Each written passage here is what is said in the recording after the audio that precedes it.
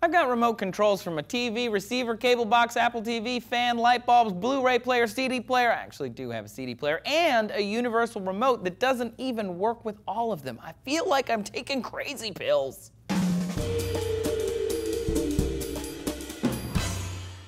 Hola, remote controllers. Trace here. This is D-News. What's up? When you're sitting on your couch and you grab the remote, the channel changer, the clicker, whatever you call it, you're harnessing the power of the electromagnetic spectrum to bend some technology to your whims. In 1898, Nikola Tesla filed a patent for a remote-controlled boat and even presented it to the public at Madison Square Garden. During World War I, radio frequencies were used to guide German vessels to crash into Allied ones. And by the Second World War, they were used to blow up mines from afar. But those were RF remotes. Chances are the ones that you interact with in your living room, those are IR remotes. They're similar, but different.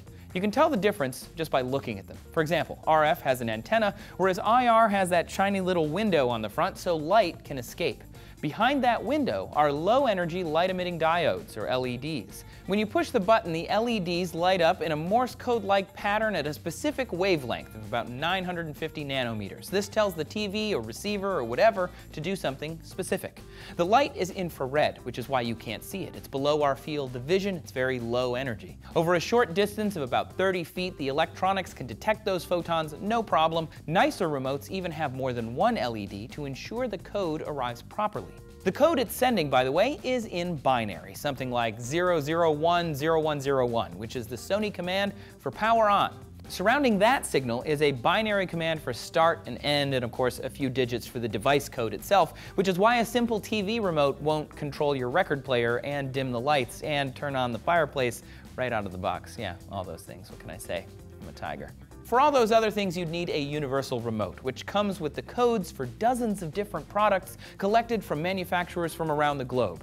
By telling the remote which things it should control, it knows to flash signals at that device, which can then hopefully decode them. But there's a problem here, and you maybe unknowingly experienced it. Infrared requires line of sight to work and is subject to lots of interference because infrared is emitted by sunlight, fluorescent light bulbs, and even human bodies. To avoid that, there are also RF remotes, and they work pretty much the same way as IR. They transmit a code and so on, but over a radio wave rather than a light beam.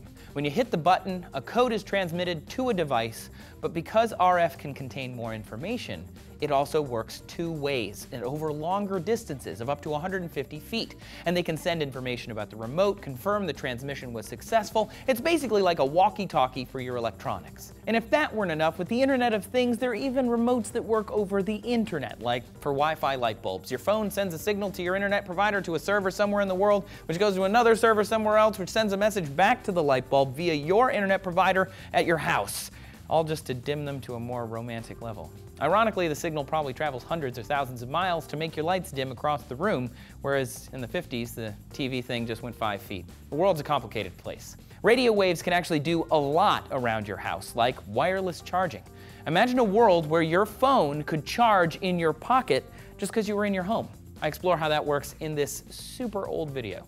The battery creates a stable electromagnet because it's direct current. It's going one way. The power from your walls is alternating current. That changes direction 60 times a second, or it cycles at 60 hertz. So the electrons are moving back and forth.